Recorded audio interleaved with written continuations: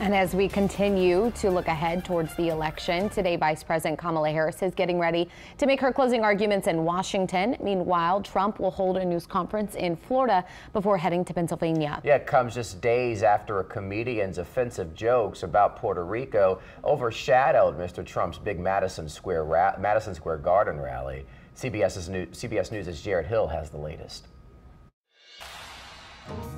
Wake up, everybody. Monday night, hundreds packed an arena in Philadelphia as one of Vice President Kamala Harris's biggest surrogates made a case to voters. Together we have a chance to choose a new generation of leadership in this country. Some left offended by comments and jokes made during former President Donald Trump's New York City rally, including a comedian calling Puerto Rico a floating island of garbage. They're making fun of our people in our island.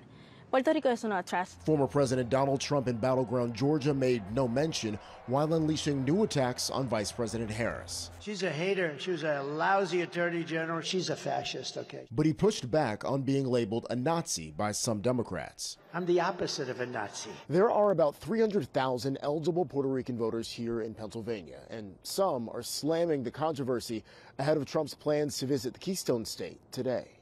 Fans the fuel of hate and division, and that's why people are exhausted with him. In Michigan yesterday, Harris focused on the economy at a semiconductor plant and on the youth vote near the University of Michigan. We here are fighting for the future. Though she was heckled at a rally over another top issue, the war in Gaza.